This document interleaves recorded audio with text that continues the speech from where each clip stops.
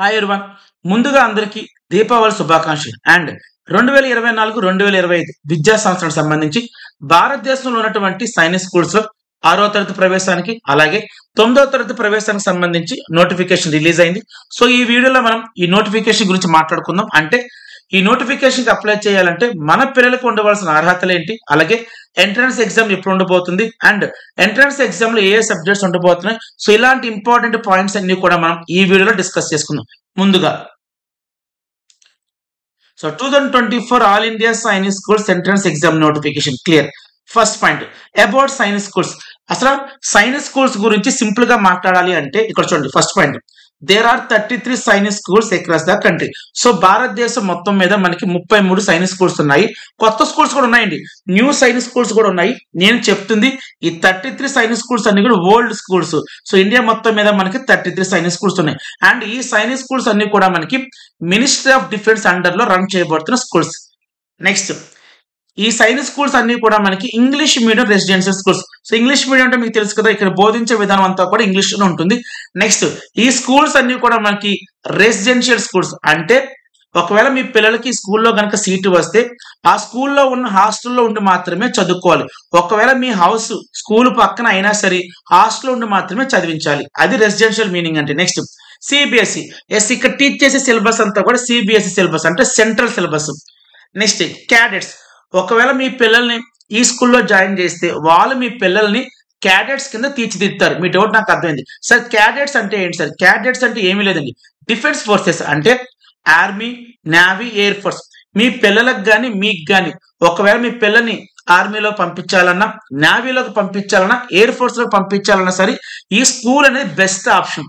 So army forces లోకి పంపించాలంటే ఈ స్కూల్ మీరు సెలెక్ట్ చేసుకోవాలి. Next, admission. ఈ స్కూల్లో జాయిన్ చేయాలంటే ఏ క్లాసెస్ కి అడ్మిషన్ ఉంటుంది? అయితే 6th క్లాస్ అడ్మిషన్ తీసుకోవాలి, లేదు అంటే 9th క్లాస్ అడ్మిషన్ తీసుకోవాలి. నేను మళ్ళీ రిపీట్ చేస్తాను, మనకు నార్మల్ స్కూల్స్ లో LKG, first class, second class, third class ఇలా ఉంటుంది కదండి. సో ఈ స్కూల్స్ లో అలా ఏమి ఉండదు, డైరెక్ట్ అడ్మిషన్ వచ్చి మనకి అయితే 6th క్లాస్ కోసం అప్లై చేసుకోవాలి, లేదా 9th క్లాస్ కోసం అప్లై చేసుకోవాలి. సారీ, నేను సింపుల్ ఈ సైనిక్ స్కూల్స్ గురించి నేను సింపుల్ గా చెప్పాలి, కానీ సైనిక్ స్కూల్స్ గురించి చెప్పాలంటే ఇంకా ఎక్కువ చెప్పొచ్చు. బట్ ప్రస్తుతానికి నేను నోటిఫికేషన్ పాయింట్ ఆఫ్ లో మాట్లాడుతాను కాబట్టి జస్ట్ వాట్ ఇస్ వాట్ చెప్తాను. టైం వచ్చినప్పుడు సైనిక్ స్కూల్స్ గురించి, అసలు సైనిక్ స్కూల్స్ గొప్పతనం ఏంటో చెప్తాను. ఒక పాయింట్ చెప్పగలను, ఎవరైతే మీ పిల్లల్ని బాగా తీర్చిదిద్దాలనుకుంటున్నారో ఈ స్కూల్స్ అనేవి మంచి option. Next, eligibility criteria for class 6. Notification మనకి రిలీజ్ అవ్వడానికి 6th క్లాస్ అడ్మిషన్ కోసం రిలీజ్ అయ్యింది, అలాగే 9th క్లాస్ అడ్మిషన్ కోసం కూడా రిలీజ్ అయింది. బట్ ఈ వీడియోలో నేను mostly 6th class point of లో మాత్రమే మాట్లాడతాను. సో 9th క్లాస్ లో ఎవరైనా సరే నోటిఫికేషన్ డీటెయిల్స్ తెలుసుకోవాలంటే మాత్రం అఫీషియల్ వెబ్సైట్ లో ఉంది, ఒకసారి వెళ్ళి చూసుకోండి. నేను మళ్ళీ రిపీట్ చేశాను, ఈ వీడియోలో నేను మోస్ట్లీ 6th క్లాస్ నోటిఫికేషన్ గురించి మాట్లాడబోతున్నాను. రండి. So eligibility criteria for class 6. అసలు క్లాస్ 6 కి అప్లై చేయాలంటే మీ పిల్లలకు ఉండవలసిన అర్హతలు ఏంటో చెప్తాను, జాగ్రత్తగా అండి. So who are eligible? 6th class కి అప్లై చేయాలంటే ఎవరు eligible? 5th and 6th studying students this year. So ఈ సంవత్సరం ఎవరైతే అండ్ ఈ సంవత్సరం ఏ స్టూడెంట్ అయితే 5th class చదువుతున్నారో and 6th class చదువుతున్నారు ఇద్దరు అప్లై చేసుకోవచ్చు. నేను మళ్ళీ చెప్తాను, ఈ సంవత్సరం అంటే రైట్ నౌ ఈ రోజు 5th క్లాస్ చదువుతున్న స్టూడెంట్ అప్లై చేయొచ్చు, 6th క్లాస్ చదువుతున్న స్టూడెంట్ అప్లై చేయొచ్చు. అర్థమైంది కదండి? మీ డౌట్ నాకు కాదండి, సార్ ఇప్పుడు 5th క్లాస్ చదువుతున్న స్టూడెంట్ అప్లై చేస్తే ఒకవేళ సీట్ వస్తే వాళ్ళు 6th లో జాయిన్ అవుతారు. మరి ఒకవేళ ఇప్పుడు 6th లో చదువుతున్న స్టూడెంట్స్ ఒకవేళ సీట్ వస్తే 7th లో ఏమైనా సీట్ ఇస్తారా? 7th లో ఎవరండి, మళ్ళీ 6th లో నాకు అడ్మిషన్ ఇస్తారు. నేను మీకు ఇందాక చెప్పాను కదా, సైనిక్ స్కూల్స్ లో మనకి 6th క్లాస్ అడ్మిషన్ ఉంటుంది, అలాగే 9th క్లాస్ అడ్మిషన్ ఉంటుంది, మధ్యలో ఏ క్లాసెస్ కూడా అడ్మిషన్ ఉండదు. అండ్ ఇంకొక పాయింట్ చెప్పాలి, చాలా మంది పేరెంట్స్ ఏమనుకుంటారంటే సైనిక్ స్కూల్స్ అనగానే బాయ్స్ కోసం ఏమో అనుకుంటారు. కాదండి, ఈ సైనిక్ స్కూల్ 6th క్లాస్ కోసం బాయ్స్ అప్లై చేయొచ్చు, గర్ల్స్ అంటే బాలికలు కూడా అప్లై చేసుకోవచ్చు, అది గుర్తుపెట్టుకోండి. నెక్స్ట్, చెప్పే కదా 6th క్లాస్ కి అప్లై చేయాలంటే ఈ సంవత్సరం అంటే ఈ రోజు, ఇంకా క్లియర్ చెప్పాలంటే ఈ రోజు రైట్ నో మీ పిల్లలు ఒకవేళ 5th రన్నింగ్ లో ఉన్నా అప్లై చేసేయచ్చు, 6th రన్నింగ్ లో ఉన్నా కూడా అప్లై చేయొచ్చు. Next, age. So 6th class కి అప్లై చేయాలంటే మీ పిల్లలకు ఉండవలసిన ఏజ్ ఎంత? సో ఈ డేట్ కి 31/3/2024కి మీ పిల్లలకి 10 నుంచి 12 సంవత్సరాలు ఉండొచ్చు. సార్ మాకు అర్థం కాలేదు, ఒక ఇంకా క్లియర్ గా చెప్తాను మీకు. మీ పిల్లలకు సంబంధించి డేట్ ఆఫ్ బర్త్ మీకు తెలుసు కదండి. ఎస్, ఆ డేట్ ఆఫ్ బర్త్ అనేది ఈ 2 డేట్స్ ఇక్కడ చూడండి కనబడుతున్నాయి కదండి, ఇదిగోండి ఈ డేటు అలాగే ఈ డేట్, ఈ 2 డేట్స్ మధ్యలో మీ పిల్లలకు సంబంధించిన డేట్ ఆఫ్ బర్త్ ఉండాలి. సార్ మా అబ్బాయిది 1/4/2012 పుట్టాడు, అప్లై చేయొచ్చా? అప్లై చేయొచ్చు. నేనేం చెప్తున్నాను, మీ పిల్లలకు సంబంధించిన డేట్ ఆఫ్ బర్త్ అనేది ఈ 2 డేట్స్ మధ్యలో ఉండాలి, లేదా ఈ ఎగ్జాక్ట్ గా ఈ డేట్ ఉన్నా అప్లై చేయొచ్చు, అలాగే ఎగ్జాక్ట్ గా ఈ డేట్ ఉన్నా కూడా అప్లై చేయొచ్చు. Why? Because both dates are include, 2 dates కూడా వ్యాలిడే. మీకు అర్థం కదా? నేను ఇప్పటిదాకా ఏం చెప్పాను, హూ ఆర్ ఎలిజిబుల్ చెప్పాను, నెక్స్ట్ ఏజ్ గురించి మాట్లాడాను, next important dates. So application నేను మీకు ఇందాక చెప్పాను ఏమని, ఇండియాలో ఉన్నటువంటి 33 సైనిక్ స్కూల్ సంబంధించి 6th క్లాస్ అడ్మిషన్ కోసం అలాగే 9th క్లాస్ అడ్మిషన్ కోసం నోటిఫికేషన్ రిలీజ్ అయిందని చెప్పాను కదా. సో మీరు అప్లై చేసుకోవాలండి. సో అందుకే చూడండి, అప్లై చేయడానికి అప్లికేషన్ స్టార్టింగ్ డేట్ అంటే ఎప్పటి నుంచి అప్లై చేసుకోవచ్చు అంటే 7/11/2023. మీ డౌట్ నాకు అర్థమైంది. సరే ఎక్కడ అప్లై చేయమంటారు చెప్తాను, ఇంకా కింద ఉంది చెప్తాను, ప్రస్తుతానికి ఇది చూద్దాం. So important dates, application starting date 7/11/2023, application closing date 16/12/2023. ఇది వెరీ వెరీ ఇంపార్టెంట్. ఒకవేళ మీ పిల్లలకు సంబంధించి 6th క్లాస్ అడ్మిషన్ కోసమైనా లేదా 9th క్లాస్ అడ్మిషన్ కోసమైనా మీరు అప్లై చేయాలనుకుంటే మాత్రం this is the last date, ఇది చివరి తేదీ. సో ఈ డేట్ కన్నా బిఫోర్ మీరు అప్లై చేసుకోవడం అనేది ఉత్తమం. క్లియర్ గా అర్థం కండి, ఇదేమో స్టార్టింగ్ డేట్, ఇదేమో ending date. Next correction window date. Sir correction window date అంటే ఏంటి సార్? ఇంత ముందు నేను చాలాసార్లు చెప్పాను, అంటే నవోదయ పాయింట్ ఆఫ్ లో చెప్పాను, Rashtriya military schools point of లో కూడా కరెక్షన్ విండో అంటే ఏంటి చెప్పాను, మళ్ళీ ఇంకోసారి చెప్తాను, జాగ్రత్త వినండి. కరెక్షన్ విండో అంటే ఏంటంటే మన పిల్లలకు సంబంధించి అప్లికేషన్ పెడతాం కదండి.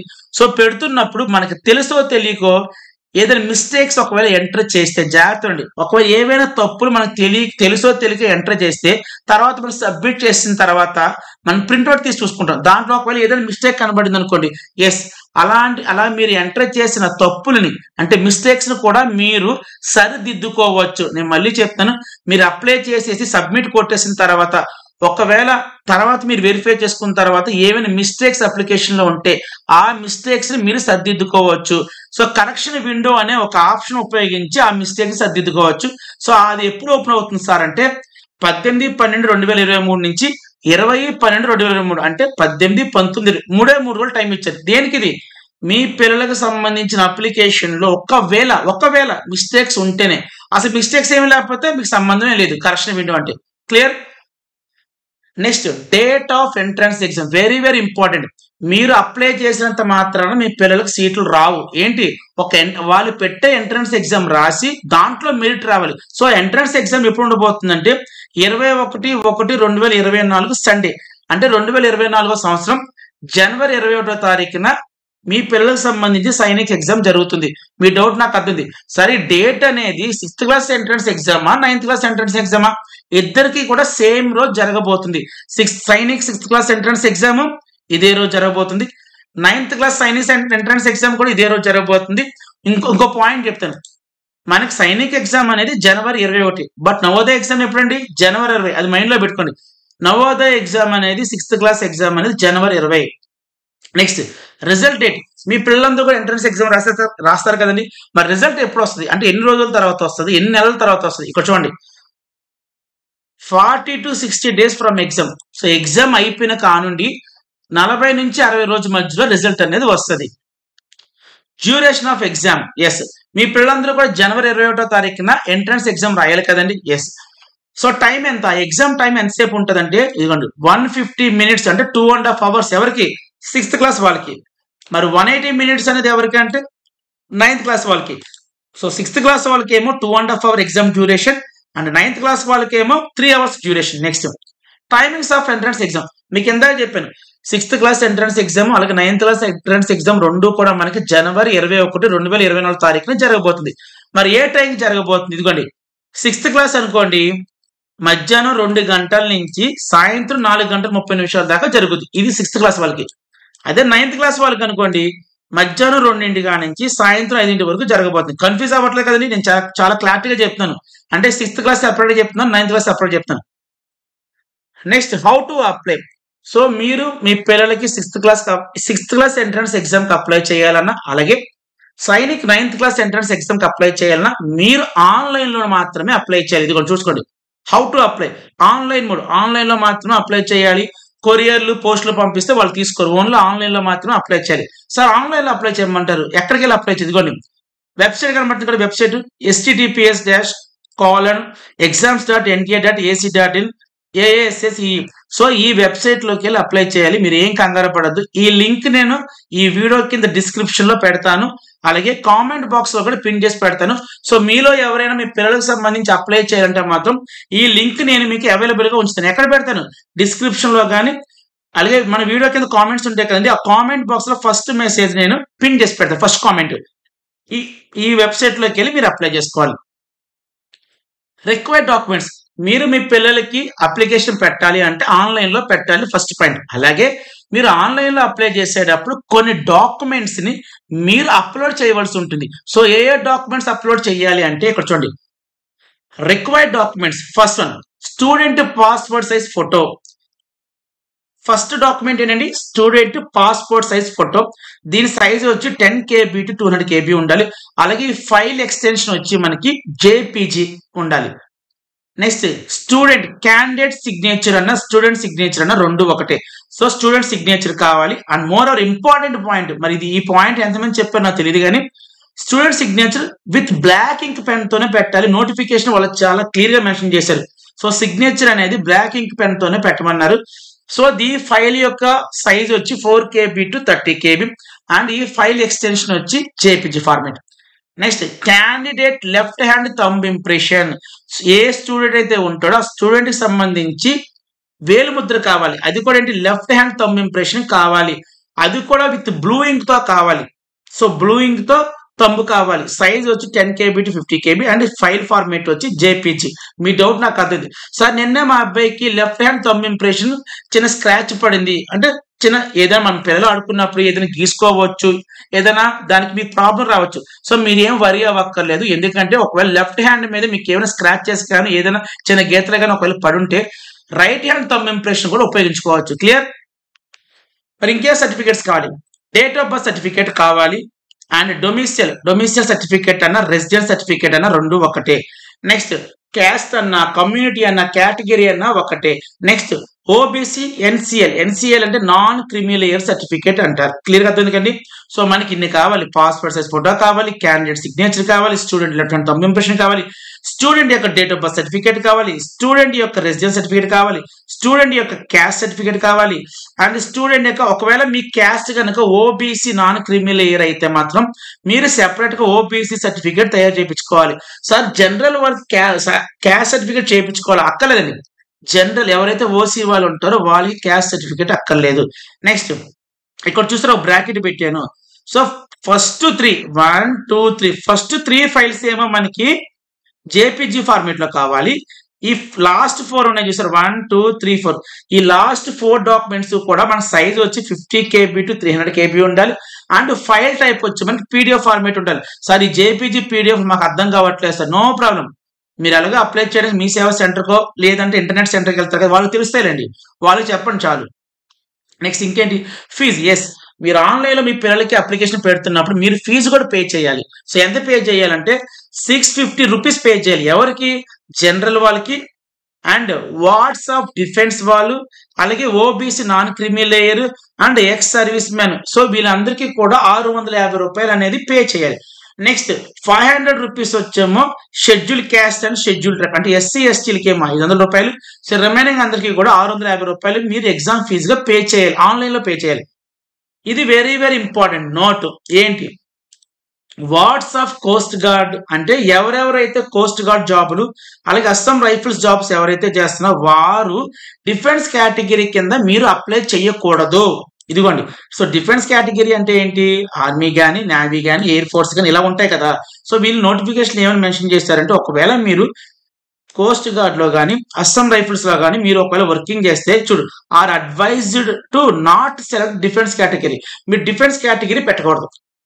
Next, scheme of exam. So మీ పిల్లలందరూ కూడా జనవరి 21వ తారీఖున 6th క్లాస్ ఎంట్రన్స్ ఎగ్జామ్ రాయబోతున్నారు కదండి. ఎస్, ఆ 6th క్లాస్ ఎంట్రన్స్ ఎగ్జామ్ లో ఏ సబ్జెక్ట్స్ ఉంటాయి, ఏ సబ్జెక్ట్స్ నుండి ఎన్ని క్వశ్చన్లు వస్తాయి, అసలు టోటల్ క్వశ్చన్లు ఎన్ని ఉంటాయి, టోటల్ మార్క్స్ ఎన్ని ఉంటాయి, అది ఇక్కడ చూద్దాం. చూడండి, scheme of exam 6th class. నేను మళ్ళీ చెప్తున్నాను, ఇది only 6th class point of లో మాట్లాడుతున్నాను.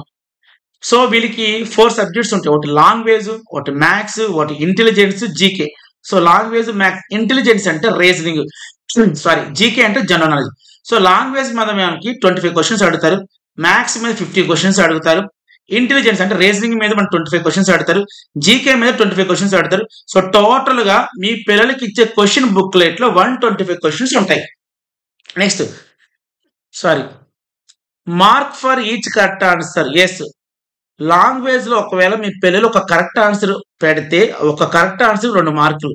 అదే మ్యాథ్స్ ఒక కరెక్ట్ ఆన్సర్ పెడితే ఒక్కొక్క దానికి 3 మార్కులు ఇస్తారు. అలాగే ఇంటెలిజెన్స్ అనుకోండి, ఒక్కొక్క కరెక్ట్ మార్క్ కి 2 మార్కులు. నెక్స్ట్ జీకే కూడా ఒక్కొక్క కరెక్ట్ మార్క్ మనకి 2 మార్కులు ఇస్తారు. సో టోటల్ గా లాంగ్వేజ్ వచ్చాము 50 మార్కులకి, మ్యాథ్స్ వచ్చేమో 150 మార్క్స్ కి, ఇంటెలిజెన్స్ వచ్చేమో 50 మార్క్స్ కి, జీకే వచ్చి 50 మార్క్స్. ఒకసారి మీరు చూడండి ఒకసారి total marks. Language 50, maths 150, reasoning 50, GK 50. So వీటిలో హైయెస్ట్ మార్క్స్ దేనికండి, ఎక్కువ మార్క్స్ దేనికి 150. ఎస్. సో నేను నవోదయలో ఏం చెప్పాను ఇక్కడ కూడా అదే చెప్తున్నాను. సైనిక్ లో కూడా మీ పిల్లలకు సీట్ రావాలి అంటే maths is the deciding subject. So maths marks మాత్రం మీరు బాగా స్కోర్ చేయగలిగితే మాత్రం సీట్ వచ్చే ఛాన్సెస్ అనేది చాలా ఎక్కువగా ఉంటుంది, గుర్తుపెట్టుకో. అలాగని చెప్పి రిమైనింగ్ సబ్జెక్ట్ చదవద్దని కాదు, రిమైనింగ్ సబ్జెక్ట్స్ చదవాలి, బట్ మ్యాథ్స్ మీద బాగా ఫోకస్ చేయాలి. మ్యాథ్స్ ఒకటే 150 మార్క్స్, అది గుర్తుపెట్టుకోండి. This is the one of the deciding subject. Next pass marks. So మీ పిల్లలకి సీట్ రావాలి అంటే మినిమం క్వాలిఫై అవ్వాలి, పాస్ మార్క్స్ రావాలండి. సో ఎంత సార్ పాస్ మార్క్స్ ఎంత? ఒక్కొక్క సబ్జెక్ట్ లో నుంచి 4 సబ్జెక్ట్స్ ఉంటాయని చెప్పా కదా. సో ఒక్కొక్క సబ్జెక్ట్ లోంచి 25% మార్క్స్ రావాలి. అండ్ ఓవరాల్ గా వచ్చిన మార్క్స్ కూడా 40% అవ్వాలి. ఇక్కడ మీకు అర్థమైంది కదండి. నెక్స్ట్ నోట్ ఏంటి, నోట్ ఏంటి? No pass marks for SC and ST. So SC ST students ఎవరెవరైతే ఉంటారో వాళ్ళకి అసలు పాస్ మార్క్స్ అనేది ఉండదు. సో వాళ్ళకి ఎన్ని మార్క్స్ వచ్చినా వాళ్ళు క్వాలిఫై అయినట్టే. అదేంటి సార్ అలా మాట్లాడుతున్నారు, మిగతా కేటగిరీ వాళ్ళకి ఏమో పాస్ మార్క్స్ పెట్టారు, ఎస్సీ ఎస్టీ వాళ్ళకి ఏమో పాస్ మార్క్స్ ఇవ్వంటున్నారు. సో వాళ్ళకి ఎన్ని మార్కులు వచ్చినా క్వాలిఫై అని చెప్తారు. క్వాలిఫై అయినంత మాత్రం సీట్లు రావండి, నేను మళ్ళీ చెప్తాను. సో ఎస్సీ ఎస్టీ వాళ్ళకి క్వాలిఫై పాస్ మార్క్స్ లేవు. సో వాళ్ళకి ఇంకో పాయింట్ చెప్తాను, ఎస్సీ ఎస్టీ స్టూడెంట్స్ కి ఎన్ని మార్కులు వచ్చినా వాళ్ళు క్వాలిఫై అయినట్టే. కానీ ఇంకొక పాయింట్, క్వాలిఫై అయిన ప్రతి ఒక్కరికి సీట్లు అయితే రావు. ఏం రావాలి, మార్క్స్ బాగా రావాలి, మెరిట్ లో ఉండాలి, అది గుర్తుపెట్టుకోండి. Next medium of question paper. మీ పిల్లలందరూ కూడా జనవరి 21వ తారీఖున ఎంట్రన్స్ ఎగ్జామ్ రాయబోతున్నారు కదండి. సో ఎగ్జామ్ రాసేటప్పుడు వాళ్ళు క్వశ్చన్ పేపర్ ఇస్తారు కదా. ఎస్, ఆ క్వశ్చన్ పేపర్ అనేది ఏ లాంగ్వేజ్ లో ఉండబోతుంది. సో ఇది మీరు అప్లై చేసేటప్పుడే పెట్టుకోవాలి. మనకు అప్లై చేసేటప్పుడు అడుగుద్ది ఏమని, క్వశ్చన్ పేపర్ మీ అబ్బాయికి ఏ లాంగ్వేజ్ లో కావాలి అని చెప్పి అడుగుద్ది. అప్పుడు మీరు సెలెక్ట్ చేసుకోవాలి. ఇక్కడ చూడండి, ఎనీ ఆఫ్ 13 రీజనల్ లాంగ్వేజెస్. ఒక 13 భాషలు ఉంటాయండి, మన ఇండియాలో 13 భాషలు ఉంటాయి రీజనల్ లాంగ్వేజెస్. సో వాటిలో మీరు మీ పిల్లలకు సంబంధించి క్వశ్చన్ పేపర్ తెలుగు పెట్టుకోవచ్చు, లేదా ఇంగ్లీష్ పెట్టుకోవచ్చు, లేదా హిందీ పెట్టుకోవచ్చు. సార్ తెలుగు కూడా ఉందా సార్? ఉందండి. సైనిక్ లో కూడా క్వశ్చన్ పేపర్ మీరు తెలుగులో పెట్టుకోవచ్చు. క్లియర్ గా అర్థమైందా? ఉర్దూ ఉంది, తర్వాత కన్నడ, తమిళ్, అస్సామీ, బెంగాలీ నేను రాయలేదు, but 13 regional language A regional language అయినా సరే మీరు సెలెక్ట్ చేసుకోవచ్చు. ఇప్పుడు చెప్పే పాయింట్ ఇంపార్టెంట్, చాలా చాలా ఇంపార్టెంట్. ఒకవేళ మీ పిల్లలు ఇంగ్లీష్ పర్ఫెక్ట్ అనుకోండి, ఇంగ్లీష్ పెట్టేయండి. ఒకవేళ మీ పిల్లలు తెలుగు పర్ఫెక్ట్ అనుకోండి, తెలుగు పెట్టేయండి. అండ్ ఇప్పుడు చెప్పే ఇంపార్టెంట్ పాయింట్ ఏంటంటే, ఒకవేళ మీరు మీడియం ఆఫ్ ఎగ్జామినేషన్ ఇంగ్లీష్ పెడితే మీ పిల్లలకి ఇచ్చే క్వశ్చన్ పేపర్లో ప్రతి క్వశ్చన్ కూడా మనకి ఇంగ్లీష్ హిందీలో కనబడుతుంది. నేను మళ్ళీ చెప్తాను, ఎందుకంటే చాలా మందికి డౌట్ ఉంది. మీరు ఒకవేళ మీడియం ఆఫ్ ఎగ్జామినేషన్ ఇంగ్లీష్ పెట్టుకుంటే రేపు అన్న రోజు వాళ్ళు క్వశ్చన్ పేపర్ ఇస్తారు కదండి, 21న జనవరి 21న. ఆ రోజు ఆ క్వశ్చన్ పేపర్ లో ఉండే ఈచ్ అండ్ ఎవ్రీ క్వశ్చన్ కూడా మనకి ఇంగ్లీష్ అండ్ హిందీలో ఉంటుంది. క్లియర్? నెక్స్ట్, ఒకవేళ మీరు మీ పిల్లలకు సంబంధించిన మీడియం ఆఫ్ ఎగ్జామినేషన్ తెలుగు పెట్టుకుంటే, సో తెలుగులో కూడా రీజనింగ్, మ్యాథ్స్, జీకే ఈ 3 సబ్జెక్టులు కూడా మనకి తెలుగు కనబడుతుంది, ఇంగ్లీషు కనబడుతుంది. జాగ్రత్త వినండి, నేనేం మాట్లాడు. మీరు ఒకవేళ మీడియం ఆఫ్ ఎగ్జామినేషన్ తెలుగు పెట్టుకుంటే మీ పిల్లలకి ఇచ్చే ఎగ్జామినేషన్ పేపర్లో reasoning subject, maths subject, GK subject ఈ 3 సబ్జెక్టులు కూడా మనకి ప్రతి క్వశ్చన్ కూడా ఇంగ్లీషు, తెలుగు కనబడుతుంది. కానీ లాంగ్వేజ్ సబ్జెక్ట్ మాత్రం మనకి మీరు తెలుగు పెట్టుకుంటే తెలుగులో మాత్రమే వస్తుంది, ఇంగ్లీష్లో మాత్రం రాదు. క్లియర్?